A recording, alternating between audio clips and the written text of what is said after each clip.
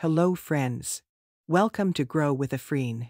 We have prepared Band-9 answers for Cambridge IELTS-18, Speaking Test-3. Remember that all the answers are a little bit longer because they contain more information and ideas. Don't be afraid, listen and develop your imagination. Oh, please subscribe to the channel for more contents. Now listen and learn.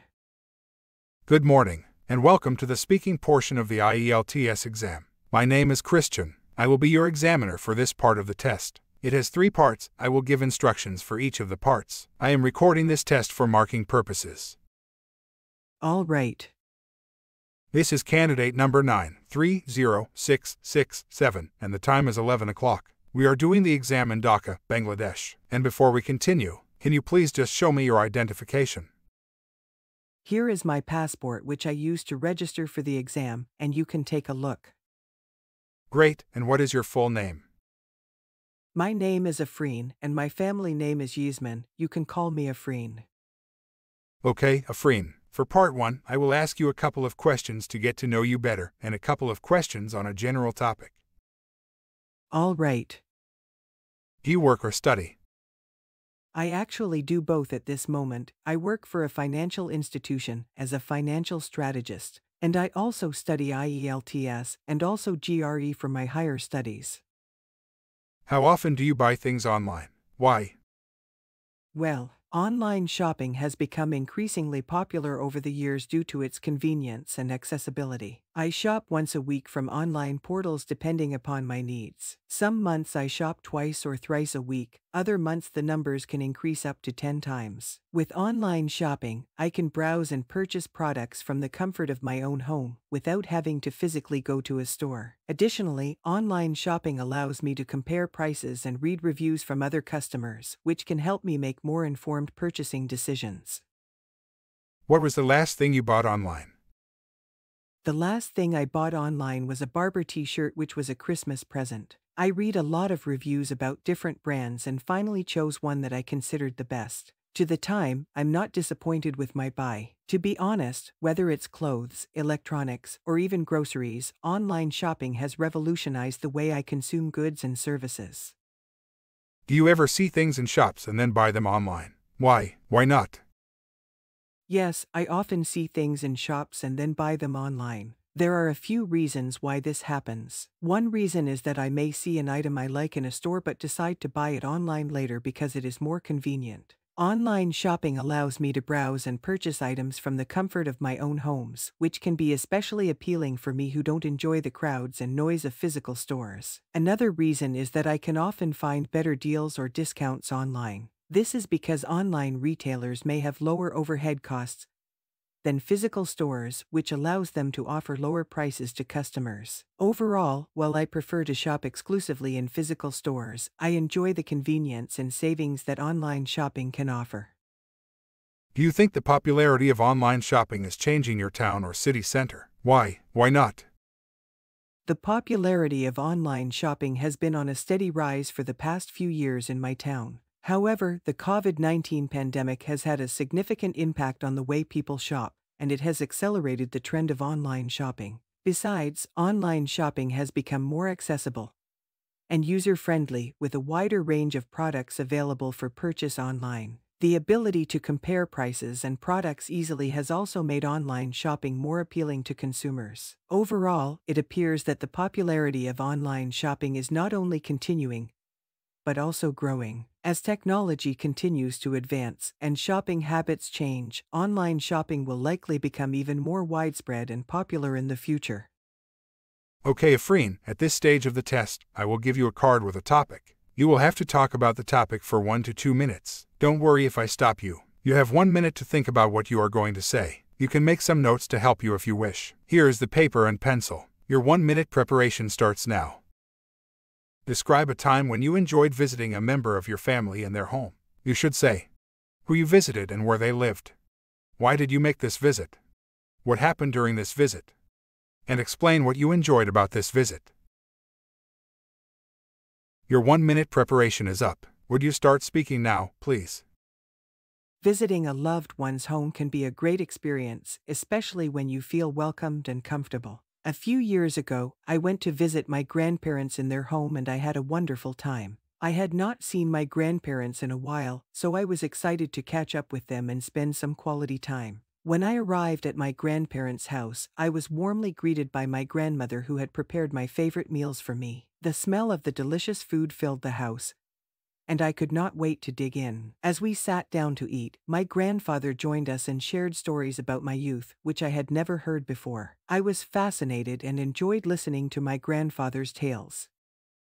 After lunch, my grandparents took me on a tour of their garden, pointing out the different plants and flowers that they had grown. They also showed me some old photo albums and shared memories from their past. I felt a deep sense of love and connection with my family and appreciated the time I spent with them. As the day drew to a close, my grandparents gave me a warm hug and thanked me for visiting. I left their home feeling happy and grateful for the opportunity to spend time with my loved ones. Visiting their home had been a memorable experience, filled with love, warmth, and great food.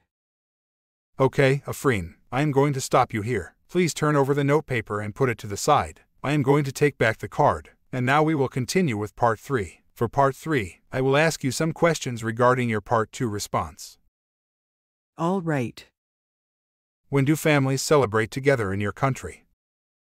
In Bangladesh, families celebrate several occasions and festivals together throughout the year. One such occasion is Eid al-Fitr, which marks the end of the holy month of Ramadan. This festival is celebrated with great enthusiasm and involves prayers, feasting, and exchanging gifts with family members and friends. Another important festival celebrated by families in Bangladesh is Eid al-Adha, which commemorates the willingness of Prophet Ibrahim to sacrifice his son as an act of obedience to God. This festival is also marked by prayer, feasting, and the exchange of gifts. Other occasions when families come together in Bangladesh include weddings, birthdays, and other religious festivals such as Durga Puja, Christmas, and Buddha Purnima. Overall, the people of Bangladesh place great importance on family values and traditions, and celebrating together is an essential part of their culture. How often do all the generations in a family come together in your country? Families in Bangladesh place a strong emphasis on togetherness and often try to gather all generations together on special occasions. However, the frequency of these gatherings varies depending on the family's circumstances. In urban areas, where families may be more fragmented and busy with work or school, it may be more difficult to coordinate regular family gatherings. On the other hand, in rural areas where extended families often live together or nearby, it may be more common to have regular family gatherings. Special occasions such as weddings, religious festivals, and major holidays like Eid al-Fitr and Eid al-Adha are often when families make an extra effort to come together. However, there are also smaller, more informal gatherings that occur throughout the year such as family dinners or outings. Ultimately, the frequency of family gatherings in Bangladesh varies depending on the family's values, living situation, and other circumstances. Why is it that some people might not enjoy attending family occasions? Family occasions are meant to be happy events where loved ones come together to celebrate milestones and enjoy each other's company. But not everyone enjoys attending them, and there are several reasons why this might be the case. Firstly, family relationships can be complex and difficult to navigate. Not everyone gets along with all of their relatives, and attending family occasions can be stressful if there are underlying tensions or conflicts. Secondly, family occasions can be overwhelming for introverted or socially anxious individuals. Thirdly, family occasions can be emotionally charged. They may bring up memories or feelings that some individuals would rather not confront or deal with. I think that there are many reasons why someone might not enjoy attending family occasions, and it is important to respect their decision if they choose not to attend. It is also important to communicate openly and honestly with family members in order to maintain healthy relationships. Do you think it is a good thing for parents to help their children with schoolwork? Yes, it is generally a good thing for parents to help their children with schoolwork. There are several reasons for this. First, parents can provide their children with additional support and guidance, which can help them to understand and complete their assignments more effectively. Second, parents can act as a sounding board for their children, helping them to clarify their thoughts and ideas. Finally, parents can provide their children with a sense of accountability, encouraging them to stay focused and motivated. On the other hand, it is important for parents to strike a balance when it comes to helping their children with schoolwork. They should avoid taking over the entire assignment or doing the work for their child, as this can prevent the child from learning and developing important skills. Instead, parents should focus on providing guidance and support, while allowing their child to take ownership of the assignment and work through any challenges on their own. By doing so, parents can help their children to become more independent and self-sufficient learners, which will serve them well both in school and in life. How important do you think it is for families to eat together at least once a day?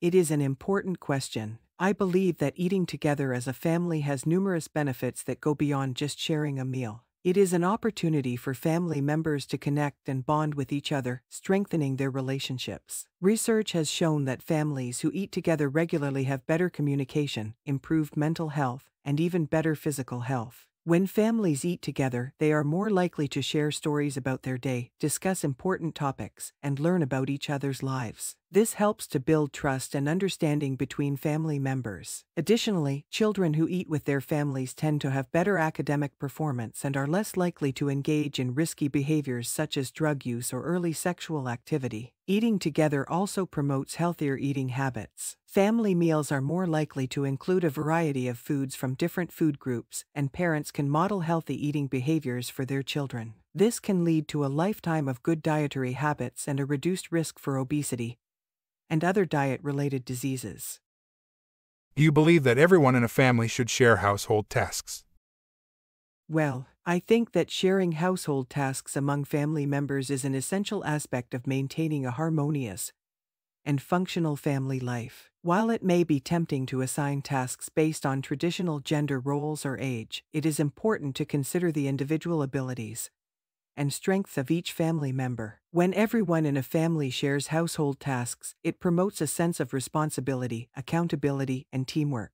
It also helps to prevent burnout and resentment that can arise when one person is left to handle all the household chores. Additionally, sharing household tasks can teach important life skills such as time management, organization, and prioritization. Of course, it is important to recognize that every family is unique and what works for one family may not necessarily work for another. Some families may choose to rotate chores on a weekly basis, while others may assign certain tasks to specific family members based on their strengths and preferences. The key is to find a system that works for your family and encourages everyone to contribute to the household.